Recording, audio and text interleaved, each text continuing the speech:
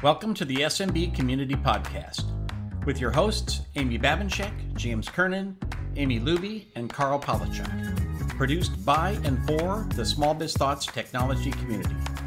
We're dedicated to making every IT professional a successful IT professional.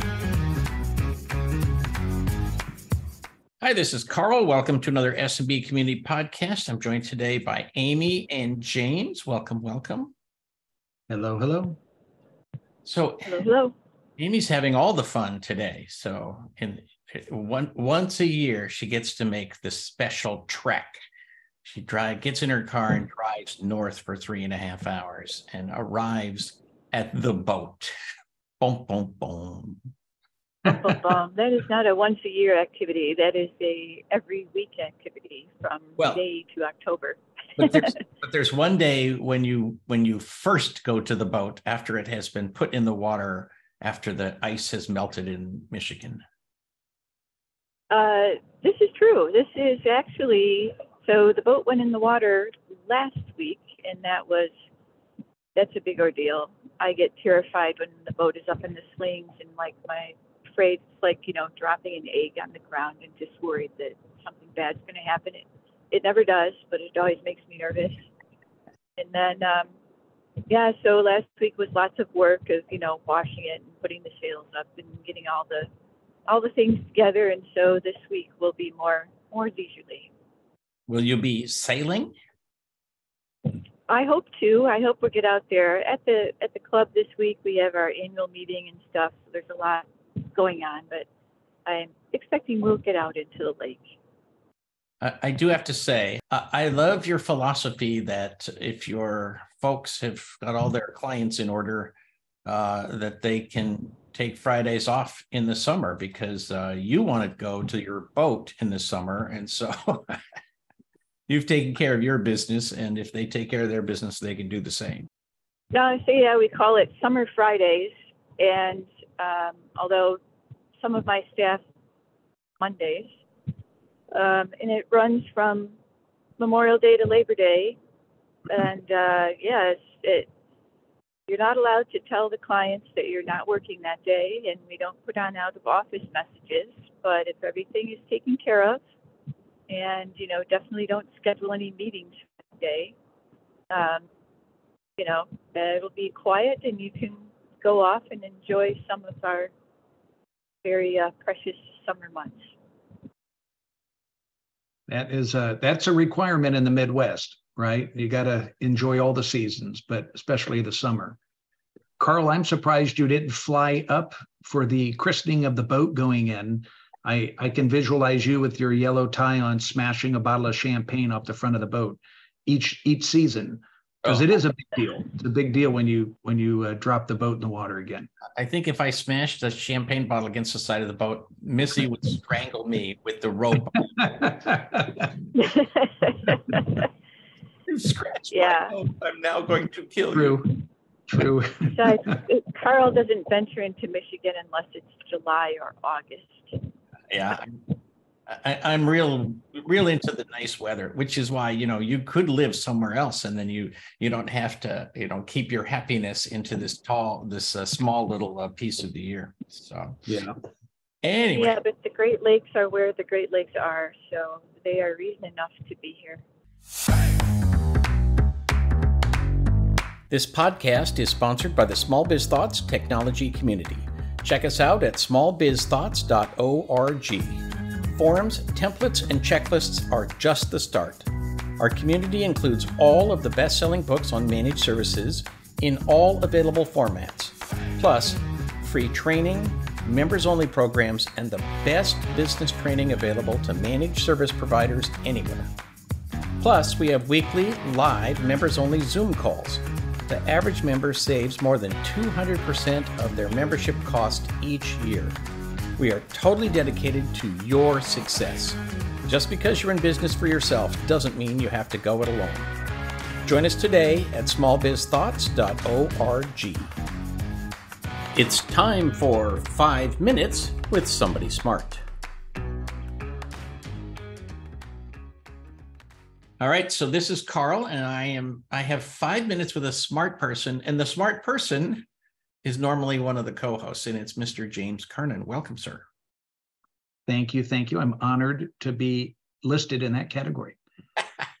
Well, this is your last time, so, don't get used to it. So I wanted to talk to you about the class that you teach over at IT Service Provider University called Leadership and Management Principles for MSPs. So first of all, give us the overview. Like, what is this 5-unit class all about? Obviously, leadership. Yeah. So just big picture, if I could, Karl, let me step back. I love to teach. I love to share things that I've learned. And a lot of the teachings, I've done professional sales training classes in multiple communities, including yours. And I've done lots of marketing and lead gen. That's all fun because that's about business growth. I'm really, really excited about this one. And a lot of the material I actually was approached a few years ago from the Office of Personnel Management, the federal government, and they wanted to put together a career advancement training program for federal employees all around the country. And I wrote a 5-part program and rolled that out. And actually, that first year that we rolled that out, we won a National Innovation Award from the Office of Personnel Management. So I was really honored. It's leadership and management is kind of the lost and forgotten skill set I'd say in many industries, but specifically in the MSP in the channel.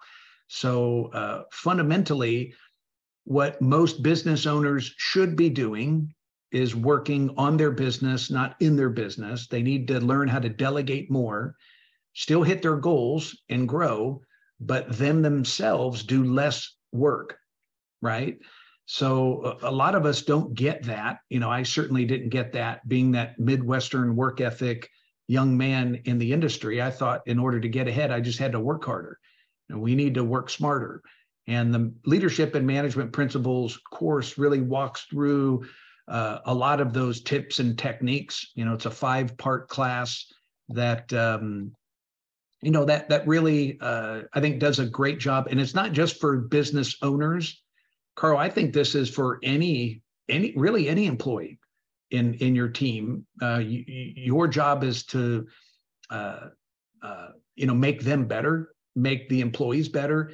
And I'm a big believer in your community and what you're offering in these classes. And this, to me, would be a must take.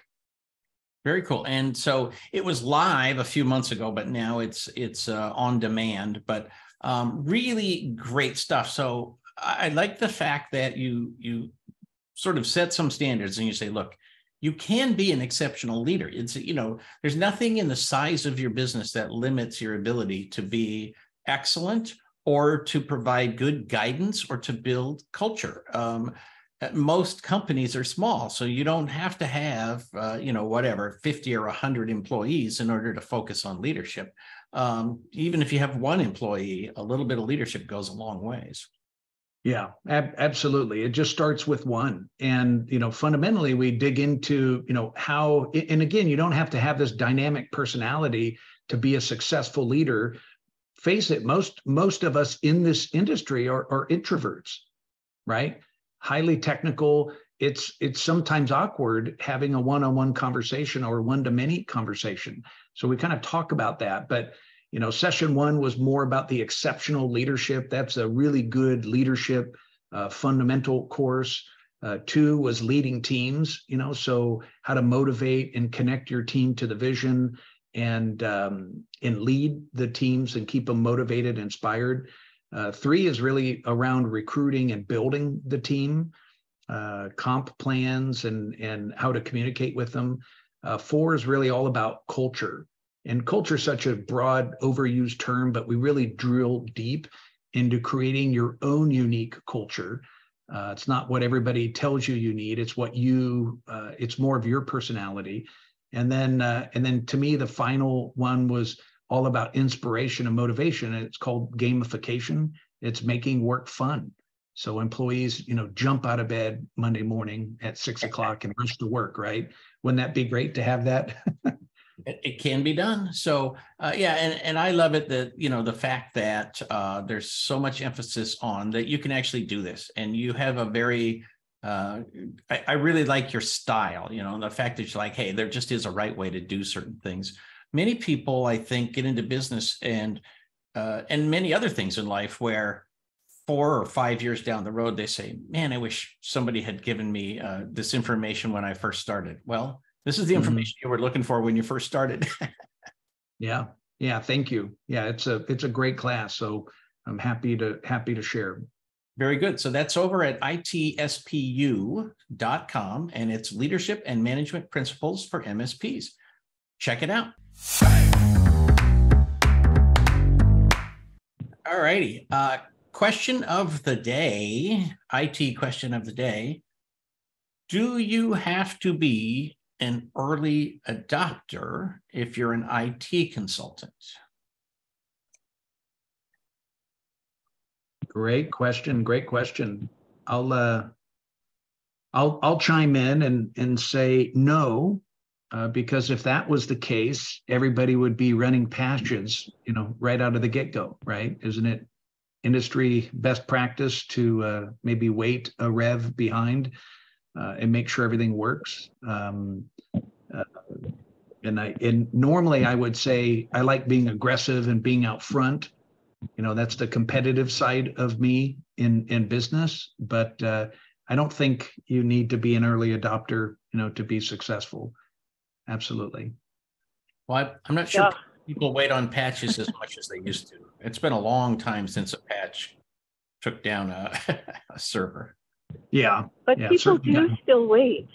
People do still wait, and they do it because it's the way they've always done it. So I feel like this question, Karl baited us, to be opposites here, because I feel that if you're in IT and you are not living on the bleeding edge, then you're doing your clients a disservice, right? It's our job to know everything that's going on out there, what's new, what's coming, what the problems are, what the advantages are.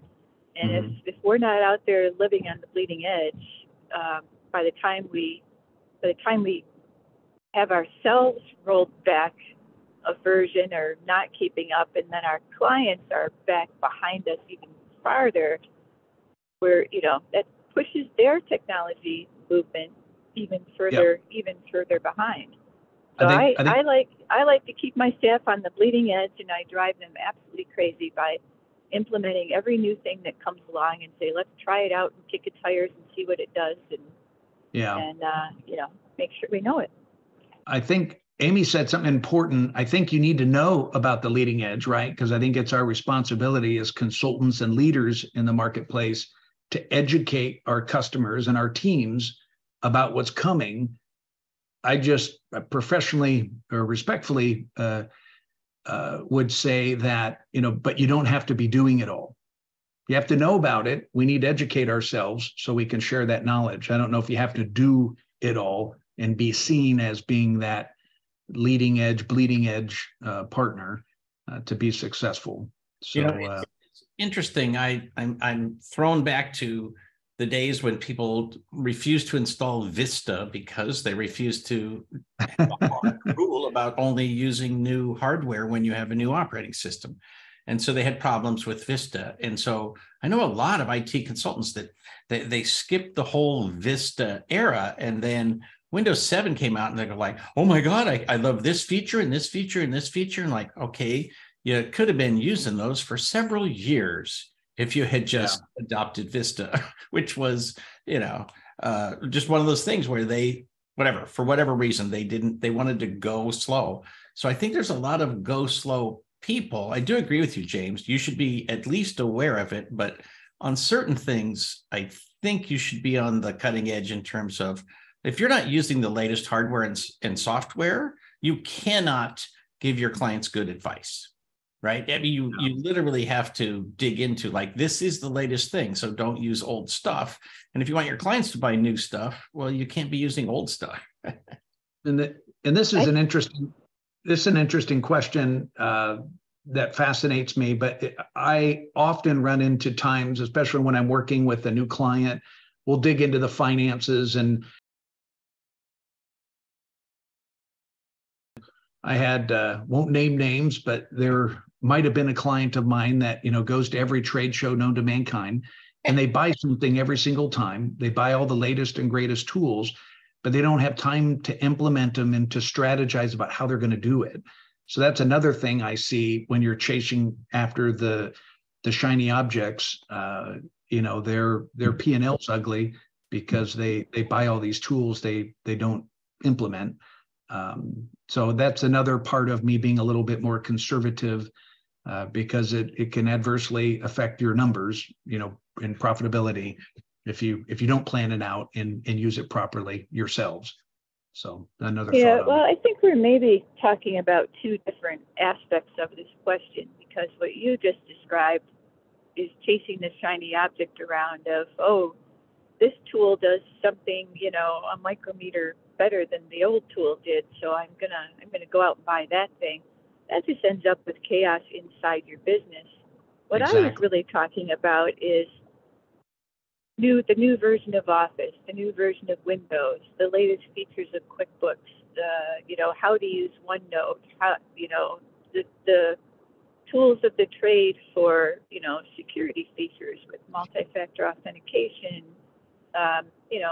just keeping up with all of this stuff that your clients are going to be using. To me, that's the more important thing that we have to try to stay ahead of them on, so that we can give them good advice when they need it. Exactly. Yeah, I completely agree with that. So it's funny. I am slow to adopt major things in my business, right? Like the platform that I use to process credit cards. When something's been working for 5 years or so, I will tiptoe into a new process. But you have to be careful sometimes in business. So we have to understand our clients do the same thing. Like, oh, this works to a point. Tell me why I should make the change.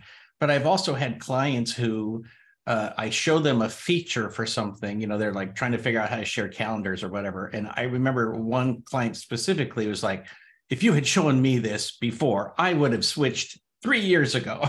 I'm like, okay, well, you could just pay attention to my newsletter if you wanted. But anyway. Exactly. Yep. Happens all the time. Yeah. So anyway, so it's a balance. If you have a different opinion, why don't you go to the smbcommunitypodcast.com website and click the button and record a little bit of an audio, and we'll put you on the show with your opinion and your point of view. So Amy's got a fun news item that I think would be happy to chat about. Yeah. So I read an article. Was one that LinkedIn was promoting, and it said that Twitter owes both Google and AWS huge amounts of money for essentially hosting them in their environments. Google apparently manages security, and AWS hosts the service, and they have not paid.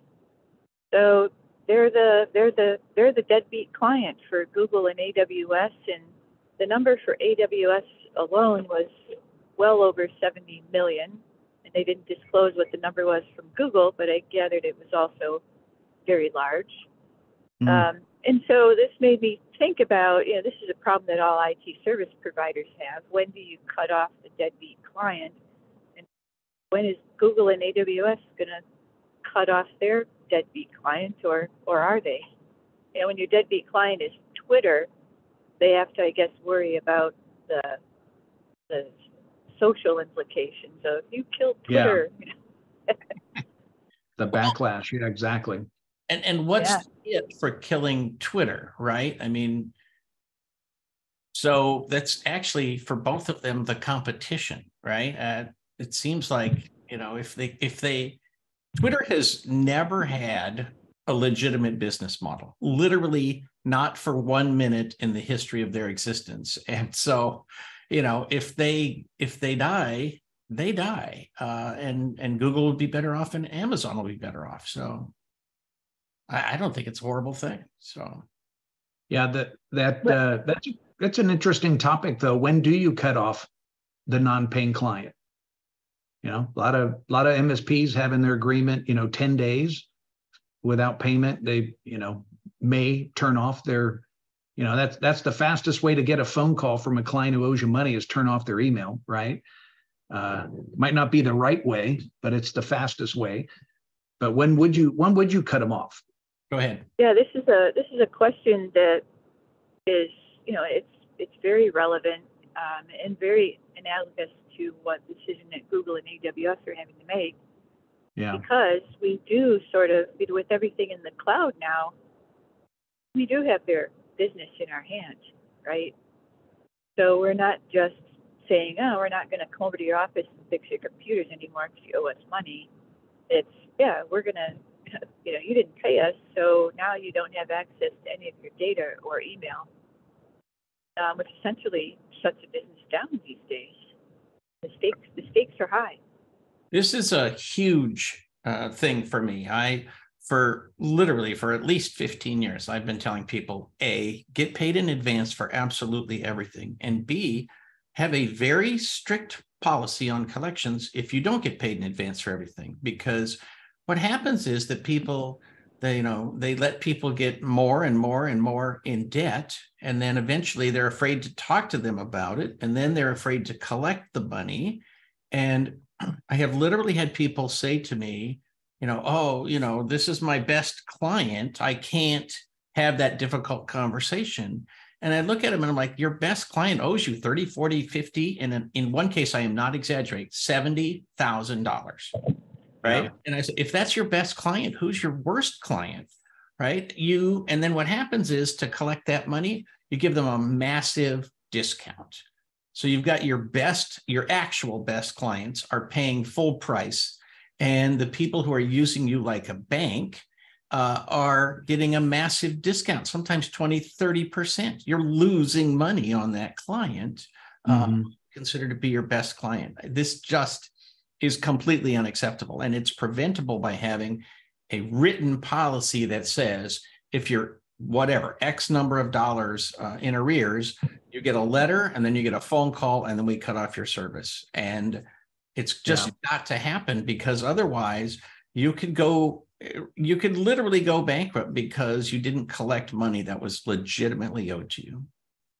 Yeah. I love having the policy of, prepay, automate that payment. We're all technology companies, right? We're supposed to bring technology efficiencies and automation to our customers with the, with the idea of saving both parties money by streamlining those processes. That's how I would always explain it. But it's important, I think, to remove the leverage of letting, good people do bad things, or good clients become bad clients, to what Karl just said. Automate that payment up front to remove that, the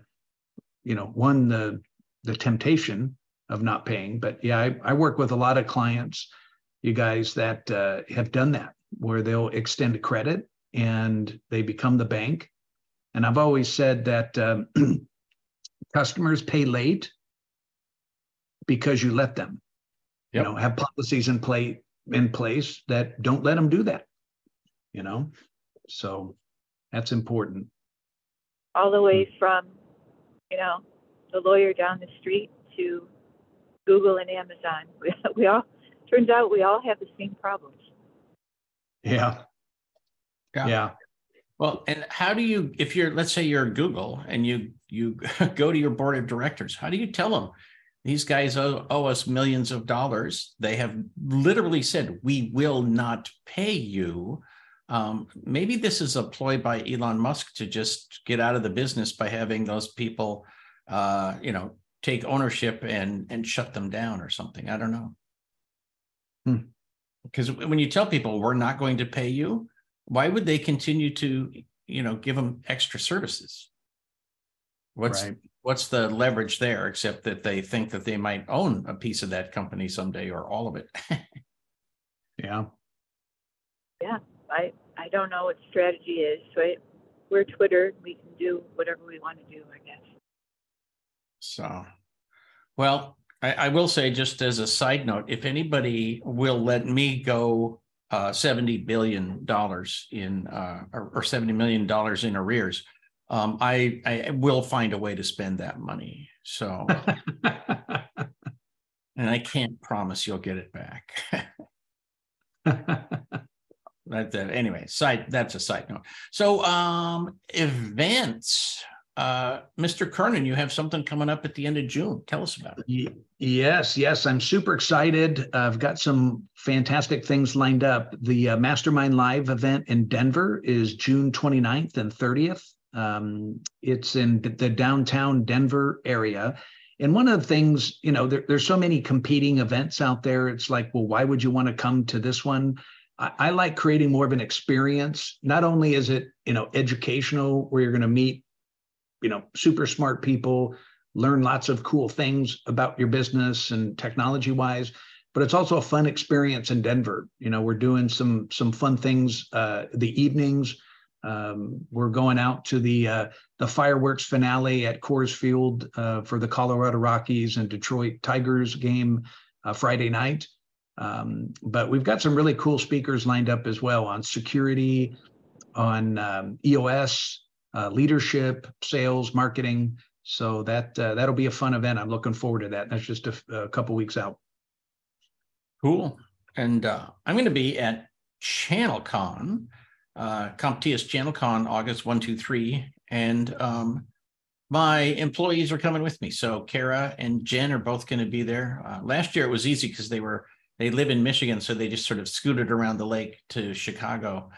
This year they're going to fly to Vegas, and then I also have a special guest who will be in my booth that I can't announce yet because I haven't signed the deal. But our booth will be the place to be in Las Vegas. So, and I've got a link to get you into ChannelCon for free. So if you don't have $1,200 burning a hole in your pocket, you can get in for free with the link that's in the show notes. Amy, what's up with you? Well, I'm planning to go to ChannelCon as well, so I will see you out there, and I can't wait to see your booth. But other than that, that's what I'm going to do. James, your event is great. I've been to it before. I love it because it's small. And as we're recording this right now, PAX 8 is having their conference, and I think there's about 1,200 people out there. And I went to a conference with 1,200 people earlier this year, and more than 1,200 really. In that kind of environment, it's hard to build new relationships. I find I always seem to do better at the smaller events, and you'll get more time with each of the vendors. You'll get more time with your fellow attendees. Really get to know some people. And I think that's a huge advantage of small events. Yeah. Yeah, that's a great point. We design them like that on purpose. And trust me, if we had 1,200 attendees, I wouldn't be taking everybody to the ballpark. So that's a good point. Unless Karl and I got 70 million. Yeah, unless you get a $70 million line of credit, well, then you're good. I'm going to start planning all the things I could do with a line of credit like that.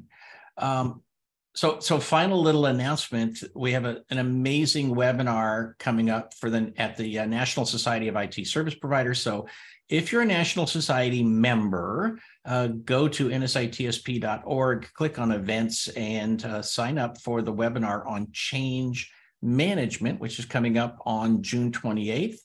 And that's with Larry Mandelberg, one of the board members. So anyway, that'll be a cool thing. Again, it's one of those things where NSITSP has somehow managed to do some events that are topics that we just don't see in our industry, and that doesn't mean they're not worthwhile. It's just that we haven't had them yet, so now we do. You know what? This topic actually dovetails into what we first were discussing, and that is, living on the bleeding edge or hanging back, because this webinar is really all about how you adopt the culture of change within your business, and then how you extend that out to your clients. And we all have those clients sometimes that are stick in the mud. And so how do we get our staff on board with accepting and readily and eagerly adopting change, and then how do we push that, along with our clients so that they're moving along with the technology as well. I hear so many times, or if you follow any of the groups out there, people are still supporting Windows 10, Windows 7, and their client won't upgrade, and they're working on that 2008 server, and it's like there's an argument to be said. That's a culture problem, in addition to maybe somebody's just really cheap, but it's also a culture problem. They're not seeing the value of change, the advantage of change. Right. It's going to be about. Well, it's interesting. This is one of those areas where small businesses actually have an advantage if they take the advantage over larger businesses. When I was at HP, this was many, many years ago, so 30 years ago at HP, they had, roughly 100,000 employees. And so they had a thing called the Common Operating Environment. And they listed out the software that you could download, and it was on a server, and there was a certain place. You couldn't install anything, absolutely anything for 100,000 employees that was not on that list. And it's because they can't manage having 52 operating systems and 80 different applications on your desktop and so forth and so on. And so they were very, very slow to adopt, which meant that they were always at least 1 or 2 and sometimes 4 or 5 generations behind in software. Where a small company, you have 10 employees, you can just say, look, we're just moving to the next thing, period. Have a nice day. So, let your clients know that that's an advantage for them in many ways. Amy, enjoy the boat. James, enjoy Colorado. And I'm going to head off to Vegas for the weekend because I can. Have a great time. We'll see you guys next week. See if they All right, we'll see you. $1 million line of credit. Thanks for tuning in to the SMB Community Podcast.